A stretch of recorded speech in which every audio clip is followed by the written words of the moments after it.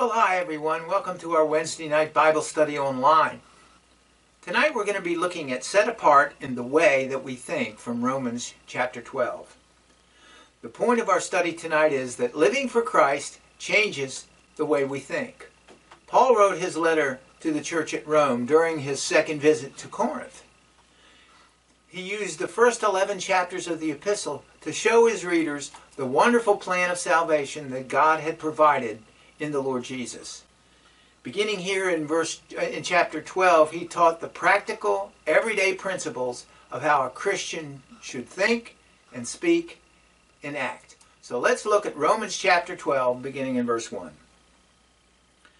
I beseech you therefore, brethren, by the mercies of God, that you present your bodies a living sacrifice, holy, acceptable to God, which is your reasonable service. Do not be conformed to this world, but be transformed by the renewing of your mind, that you may prove what is that good and acceptable and perfect will of God. You know, sometimes he spoke to believers in generalities, and in other portions he spoke about issues relevant to Christians from a Jewish heritage or even from a Gentile heritage. Paul reminded the Roman Gentile believers that the grace of God had come to them through a new covenant. This new agreement between them and God had been caused by the failure of the Jews to fulfill all the responsibilities of the conditional agreement, which was called the Old Covenant. Jesus personally fulfilled the terms of the Old Covenant and initiated the New Covenant at the moment of his death, fulfilled through his resurrection. It was on this basis that Paul issued several challenges to the Roman believers. They were urged to present their own bodies as living sacrifices, holy, acceptable unto God. Paul considered this an act of true worship. Offering our bodies as living sacrifices is biblical, but it's also practical. In previous sessions, we learned how the Bible views the passions of our physical bodies as a source of frequent temptation to obey God. In fact, in Romans chapter 6, verse 11, we have been commanded to put off the deeds of the flesh. Here, God balances that point by giving a positive view of our bodies, telling us that they are capable of being offered as a sacrificial form of worship that God would accept. Because we are living in a new body and in a renewed mind results in personal transformation. This transformation is a spiritual condition so radical that the Bible uses the biological term metamorphosis. That word means to change form. When we become a child of God, our entire perspective begins to undergo a complete transformation. This is what God intends. Now look at verse 3. For I say to you, through the grace of God given to me, to every one who is among you, not to think of himself more highly than he ought to think, but to think soberly, as God has dealt to each one the measure of faith. For we are many members in one body, but all members do not have the same function. So we, being many, are one body in Christ, and individually members one of another. Having challenged the Romans to devote themselves to a new level of transformed living, Paul quickly pivoted to warn believers to be circumspect in how they view themselves. He knew that possessing great knowledge and having unique spiritual experiences with God could lead to a person developing spiritual pride. You see, pride attempts to rob God of his glory. That realization is behind Paul's warning.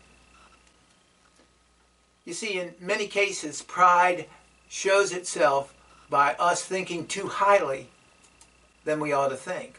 I mean, social media has only just increased that problem as people create these wild, constructed views of themselves. But on the other hand, there are people who have the opposite problem. They have a low esteem for themselves. Such people struggle with feelings of inadequacy.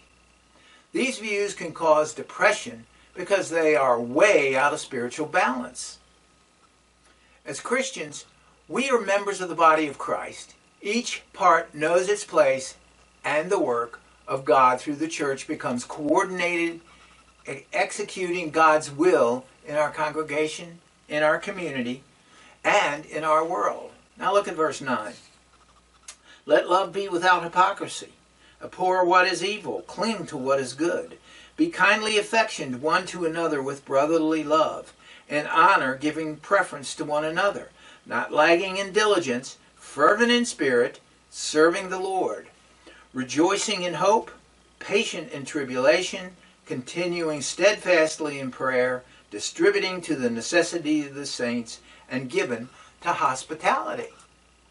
As Christians express their God-given roles in the body, love is made known. The expression of spiritual gifts within a congregation result in the building up of the church. But folks, it doesn't stop there. The same love that characterized believers' devotion to God and relationship to one another is seen in how we live in the world. The transformed believer becomes an agent of God's work and witness in Christian living, in Christian ministry, and in Christian ethics. Each of these has a love motivation. Indeed, we really love to see Christians set apart in the eyes of the world. Paul gives several imperatives, commands, that will help us focus on what it means to live a sacrificial life. First of all, it says we are to love without hypocrisy. Love and pretense can't exist together, folks, and love has little to do with sentiment. We are to detest evil and cling to that which is good. Love isn't real if it doesn't discriminate between evil and good. We're to love one another deeply as brothers and sisters, and we are to take the lead in honoring one another. Paul describes believers as a family, and he calls us to that kind of a significance in sacrificial love. We are not to lack diligence and zeal. Instead, we are to be fervent in the Lord, serving Him. We are to rejoice in hope, be patient in affliction, and persistent in prayer. Our hope is a certain hope, one that's based on the person of the Lord Jesus Himself. A rejoicing people is more likely to be a loving people, and prayer will help in this regard.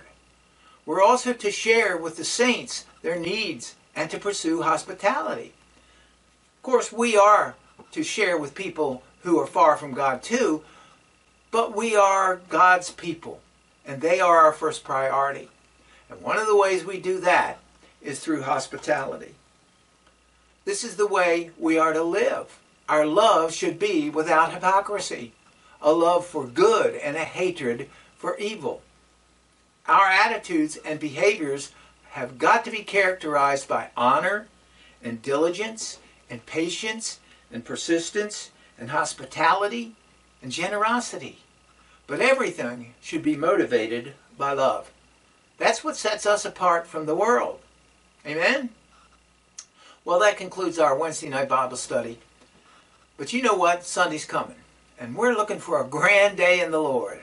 And I trust we'll see you then. You know, folks, God is good all the time. We'll see you in church.